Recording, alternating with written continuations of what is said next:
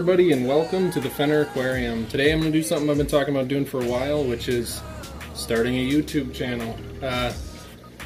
Haven't really gotten myself to do it, but kids off at school today and the wife's at work. I actually got myself a little quiet time, so I figured we'd give it a swing.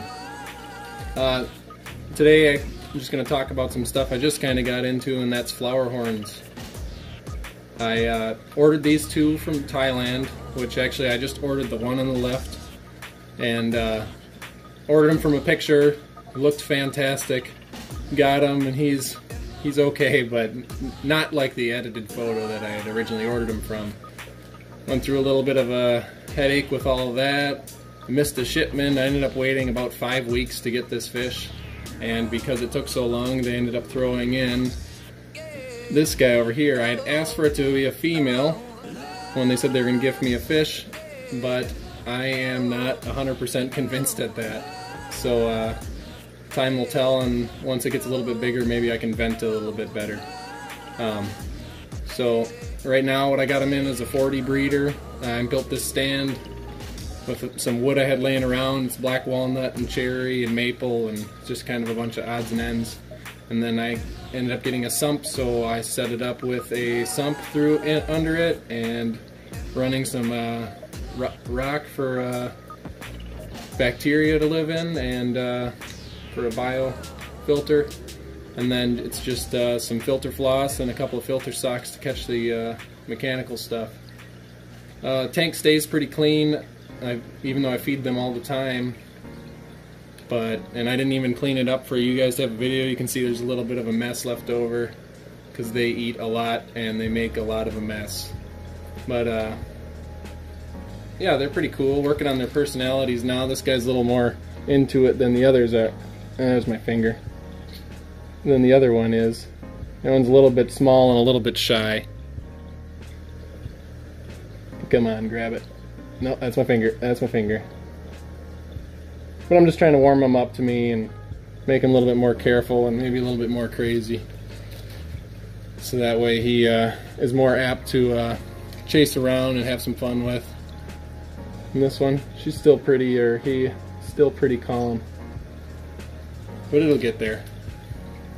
So I've got this tank divided, which I wasn't at first going to do because when I had originally set them up, they seemed pretty good with each other. I had a divider in them when I got them and acclimated them when they came in on shipment, but then I would let them be together for like 10-15 minutes a day, and they always just stayed fine together. And then when I finally got them in the 40, they were all good until the lights went out, and then he did a little bit of damage to the other one. Nothing bad, just kind of chased it up into a corner and left a few scratch marks on it.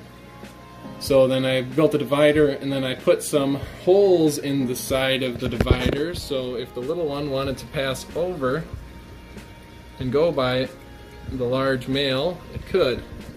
Now, that seemed like a great idea until I found out that the holes were too big, so he could go over there if he wanted to and chase the other one about.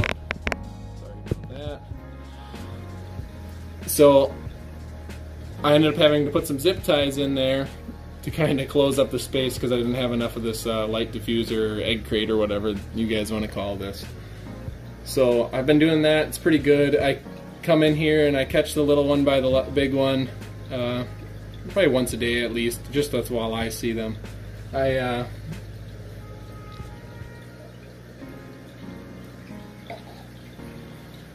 I did take a video, I can include it, of them being kind of together, a couple pictures, and they do pretty good for the most part. It's just after a little bit he gets excited and chases after the little one. So what we got here is, this is supposedly a Galaxy Comfa, which, you know, I guess it is, I guess that's what it is. You know, I got some pictures of the parents, those looked really nice.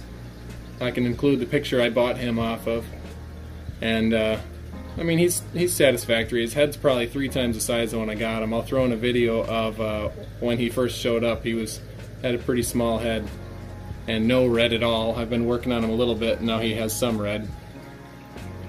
So just different feedings, different food. I feed them all a variety of food, and we can do another video and get into exactly what I feed them. And then I just kind of feed them a few pellets, you know, maybe 4 times a day. It's just kind of anytime I'm in the room, just to kind of build a relationship between me and the fish. Or, you know, they see me, they think of food, and everybody likes food. So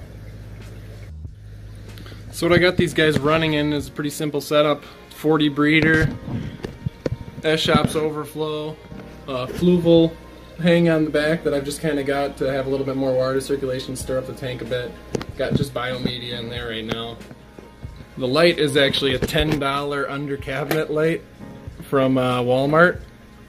Hook that up. It's supposed to be daylight spectrum.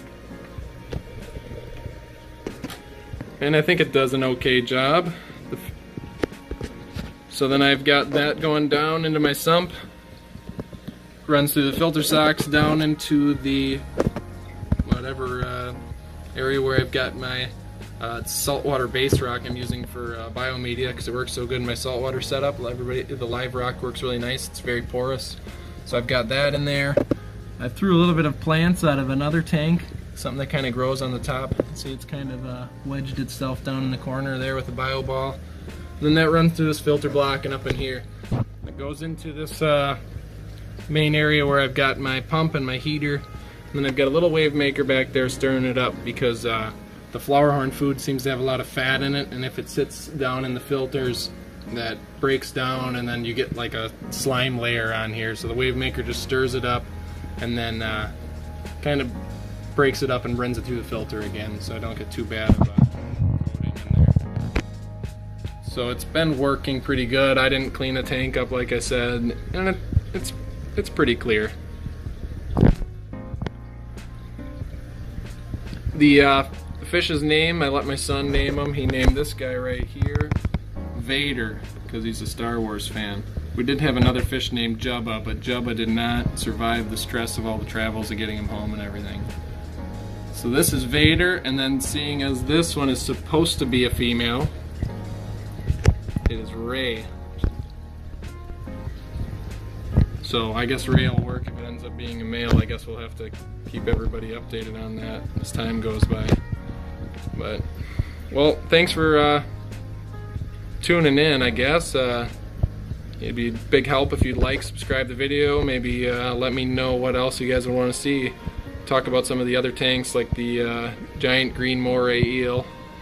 Definitely got to do a video on him, or several, because he's pretty sweet, and there doesn't seem to be a lot of info on them. Let's see if he'll come up and say hi. Yeah, he's kind of a ham. So if you'd like to see more of him too, let me know. And you know, I'll try to get at this more often.